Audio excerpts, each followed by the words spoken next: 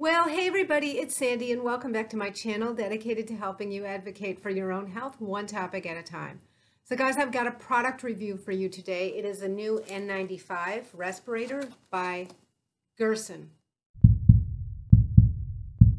Yeah, so guys, I think maybe I'm getting a little bit spoiled here with reviewing respirators versus the old days when it was only masks and respirators weren't available to the general public. Given the standardization of that NIOSH approval, it just means that the medium itself has been tested and has stood up to a certain degree of scrutiny, and I'm not having to use water drops and extrapolate and things like that. I recently heard about the Gerson N95. It is available on the Armbrust website, and I thought that this one might solve a particular problem really well, and that is the tendency to leak. Oh, excuse my arthritis gloves. It's so cold here today. I'm spoiled and I'm used to living in a very hot climate. So I've got the turtleneck cold gear and my arthritis gloves as well. Anyway, very often people, including myself, have issues with leak where the nose and the under eye area kind of come together and contour, and I'm always looking for something that's going to give a better fit in that area.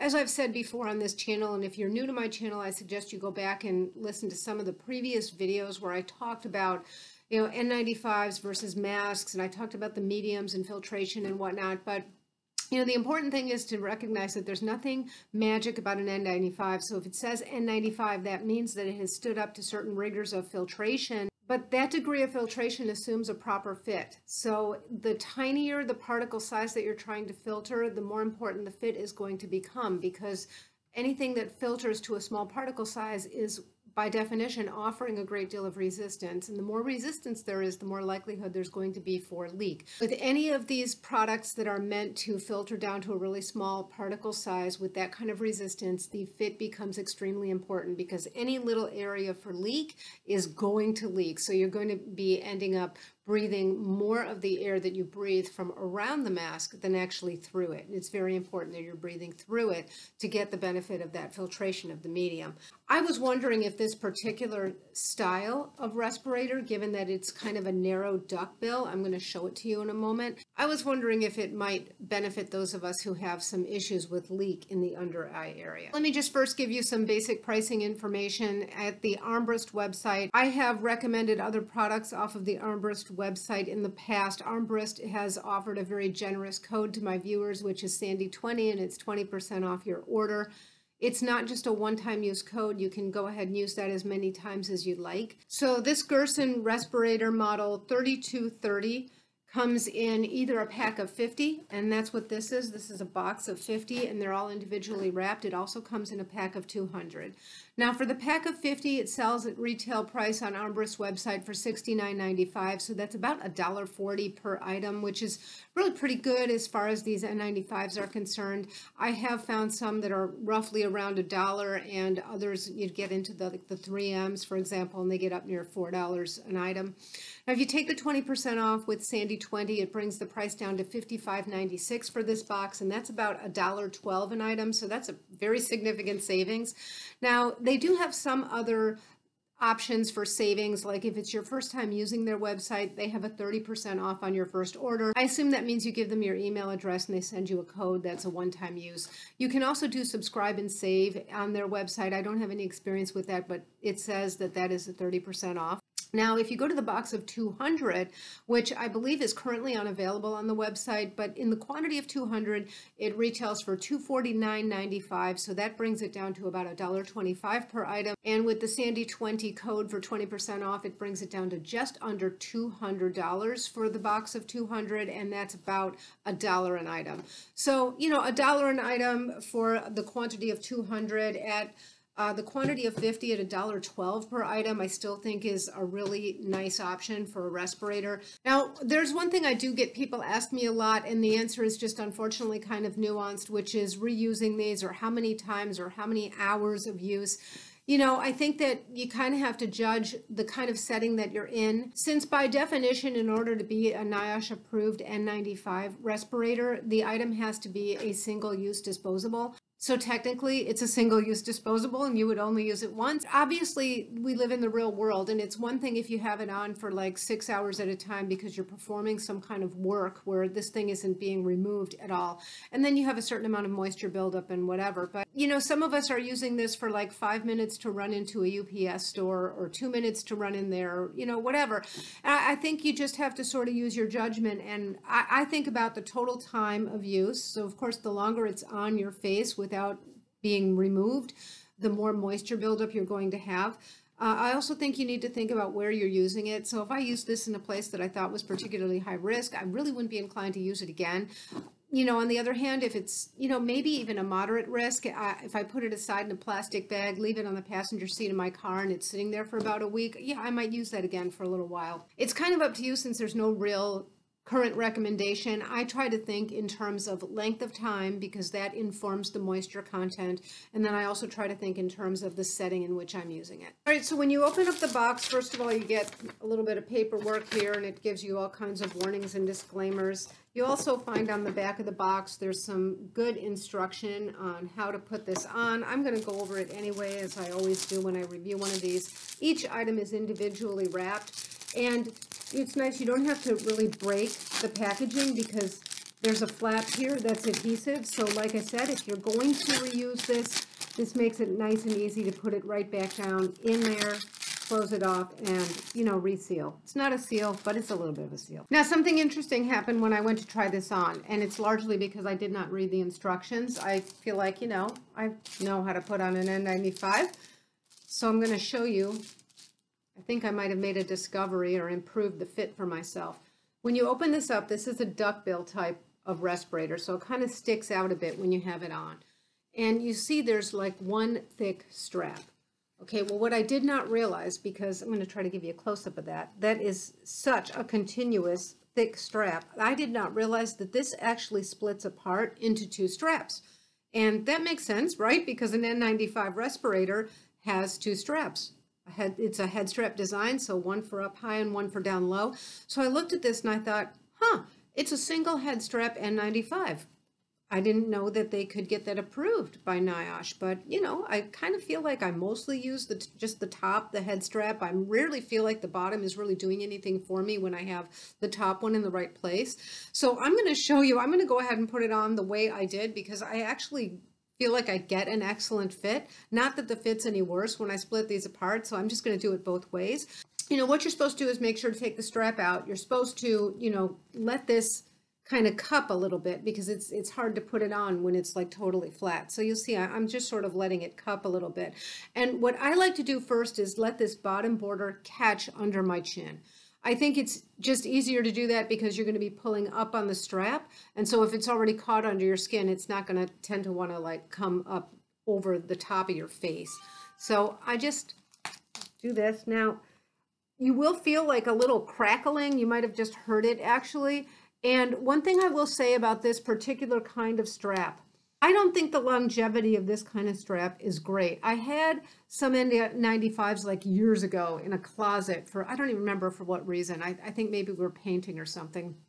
And they were this kind of strap. I think they were the Kimberly-Clark, but a very similar design. It stretches, but it's not too stretchy. It almost feels a little bit crunchy, like every time you use it, you're afraid it's going to break. I did find with those particular respirators anyway, and I'm not exactly sure that they're the same material here in the strap, but I think they are. I found that over time those dried out. And so one day I went to get some and they'd probably been in that closet about 2 years. And the straps were just so dried out that you couldn't even stretch them. I mean, the slightest bit without them just breaking and like disintegrating in your hands. So I don't know that that's the same as this. It just feels like it. It's a very unique feel to this kind of strap. Now, I've been using these for a while now, probably close to a month, because I wanted to make sure that I had used them quite a bit before I went ahead and reviewed them for you. I've had no trouble with them, but I doubt that this is going to be the kind of thing to just leave in a closet for, you know, a year or two. Of course, that's not the reason to buy them, right? So I'm assuming if you're buying these, it's because you're going to want to get some use out of them. you know, if you're not sure, try the box of 50 instead of a quantity of 200. So anyway, I've got it on with just one strap. I've got this high on my head, as I always tell people. I already had it caught under my chin, and it does contour very nicely and very deep under the chin, and then it comes up. Now, the next thing to do is to mold it. Now, it's got a nice long nose piece, and well, the nose piece goes out to about here, so it's about the outer edge of my iris. But it does have just kind of a nice tight molding right around there. And it does seem to contour nicely to this deep area, at least that I have in the concavity here, where my nose and my eyes are contoured. The first thing I'm doing is that big deep breath, like I've shown you guys before. And with something that's as form-fitting as this, and I will say that I think this fits tight. Some people are going to complain about that. I think it's in the plus column. I think this does fit tight enough that I will feel any kind of, even a slight leak. And I feel nothing. Let me back up for a second and review another thing that I've stated, which is to try to get a better contour. If you do have this issue with deep set eyes, I recommend, you know, having it high, not so high that it's going to be moving around on you if you know, have any kind of an expression with your eyes. But what I do recommend is holding a little slack here while you push down in the corner. And then keep this finger pushing and then contour the respirator the rest of the way. Now that usually provides me with a really nice fit. There's not actually a lot of room to play with and adjust this, at least on me. And I have a pretty narrow face, so I find it interesting that this thing fits so snug. This might be a problem for people who have like very large faces, very large heads. I'd be interested to hear if anybody who is on the larger side tries these and finds that they hold up well, particularly the strap. I'm wondering how well it will stretch and how large.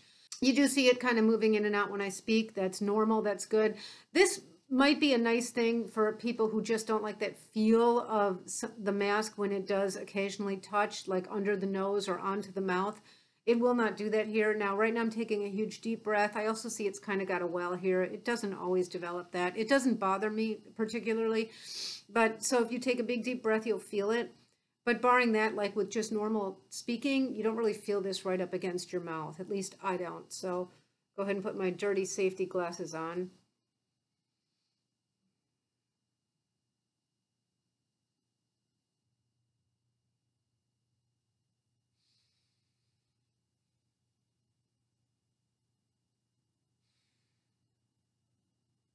I really don't have any leak. I got a lot of smudges, but I don't have any fogging.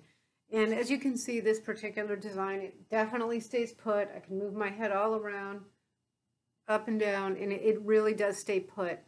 So, you know, one thing I think that this particular respirator is very good at addressing is this issue of fogging underneath the eyes. I have found this to provide me with a very superior fit. I found that with other respirators, I did review like recently the 3M. I'm going to link that video right here. That one also did a very good job for me of minimizing that tendency to leak right up here that gets conveniently evidenced in glasses, because that actually helps you, you know, if you have that as a diagnostic tool. The 3M really did a good job for me, but you know, that one is pretty expensive. That one I think came out to be close to $4 an item, so that's probably the most expensive of the N95 respirators that I've reviewed. And then I reviewed a couple others that I'm going to link down below in the description box. And you know, with a little work, I did make them work. There were plenty that I thought were good options, but you know, this one is right down there with the most economical. And this one seems to be the best. The only other thing that I have had where I just really haven't had to do any adjusting and taking things off and trying again with the, you know, to get the fogging to go away. Again, not because I mind as much the nuisance of the fog, it's because I don't want to be leaking. The fog tells me that I'm breathing from around the mask instead of through it, and so I don't want that. So the only other item that I've reviewed is that DNA mask, which again is not an N95 respirator. It never will be because it's not a single-use design. You know, that is being a washable item. It won't keep it that degree of filtration forever. They've tested it up to 10 washes.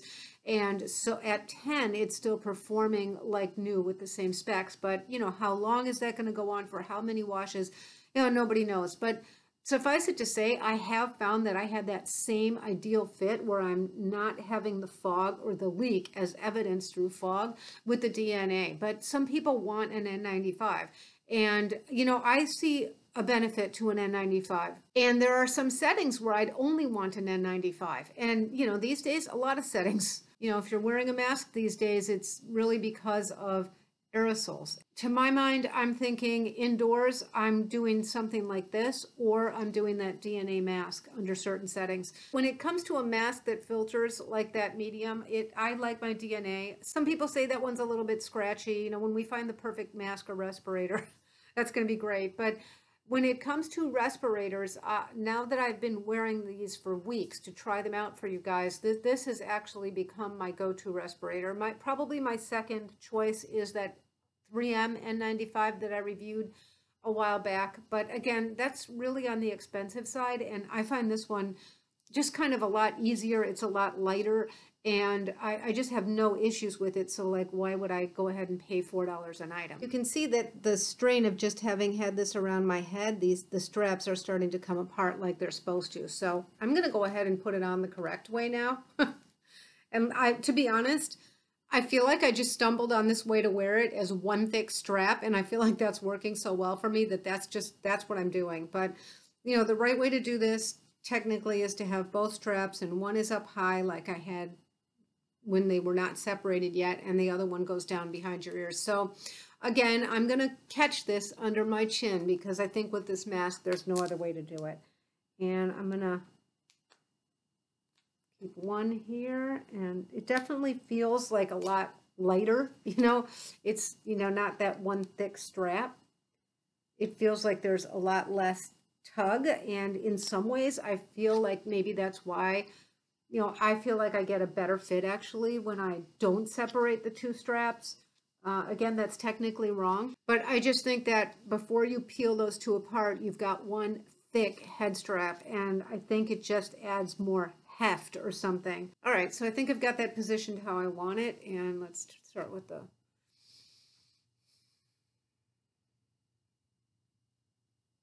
every now and then I see a smudge and I'm not sure if I'm getting fog. Like, and every single time I do this, I say, like, why don't I wash these before I get started?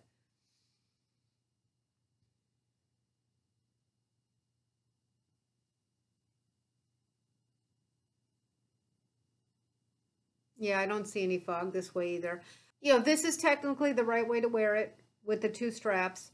This is a way that feels like more lightweight. I don't know if that makes sense, but again, if you don't separate those two straps and you have one thick strap just going up high, I'm finding that the fit is great, but you definitely feel it more. It's just one hefty pull, right? And these are just now much more fine, delicate straps. You know, I feel like I'm particularly tolerant of any issues with masks. So if it touches my face, it doesn't bother me. If it's a little bit scratchy, doesn't bother me. If it gets moist, doesn't bother me. And I think it's just because, you know, I've been in the field that I've been in for, you know, 30-something years. I was wearing masks every single day, and we never had a choice about it. So nobody ever asked, you know, I want one that's like this, or I want one that's like that. It just wasn't an option. So I think I'm particularly dismissive of some of the things that are day-to-day nuisances for people who aren't used to these. You know, that said, it certainly is a little more pleasant to have a little more lightweight feel where you've got these straps separated. So I certainly have no quarrel with it, wearing it correctly. All right, so I got that off. Now, when you're done, and let's say you have only used this for a short bit, and you decide you want to use it again, it fits right back in there. And I guess you don't get quite a seal with this, but it is nicely protected. Now, I will say that as much as I'm concerned about this perceived brittleness, I guess, for lack of a better word, of the straps, I have, like I said, been using these for about a month now, and I have used like one throughout a day. So putting it on, taking it off multiple times. And I've never had one of the straps break yet. So, the concern that I had about that, I think really pertains more to if this is just going to get left somewhere in a closet for like a year or two. I don't think you can expect that just the material that those straps are made of to hold up like that. But I haven't had an issue with it. And I don't really think that any product like this is meant to just be bought and then sit around for a while. Now I can show you, they really are stretchy. So this might just be something like, well, it's in my head. It reminds me of a product that I had that issue with, and that was a product that did sit for like 2 years and dry out. So, I just felt like it was worth mentioning, but there's nothing that has happened during the period of time that I've been using these that would lead me to believe, or that gives any indication of a problem with these head straps. It's funny, I've found since I've gotten out here on YouTube and said that this is an issue right here for me, the concavity around my eyes where I leak. I've heard from lots of people that said that they have that problem too. I'm always looking for more and more reasonable respirators, because anything that's a disposable just does get expensive, obviously. So I'm always looking for nice options, and I'm really happy to say that I think this is certainly one of them, and I'm going to keep using these, and I am going to replenish this stock. Yeah, I highly recommend you give it a try, and if you do, let us know down in the comments section how things work. Now, I am interested in hearing if anybody who has a larger face, a larger head, goes ahead and uses this and has a good experience or not. I do anticipate that if there's any sort of group of people that are going to find that it does not work for them, that might be the group, people with larger proportions. But, maybe I'm wrong, and I'd be pleasantly surprised to find out. I will put the links down in the description box to the product. Again, it's not an affiliate link, so there's no commission for me. That code Sandy20 is just a 20% off. I use, any influence that I do have, I just use to try to help my viewers to save a little bit of money. Let me know if it was helpful, and until next time, be well. Bye-bye.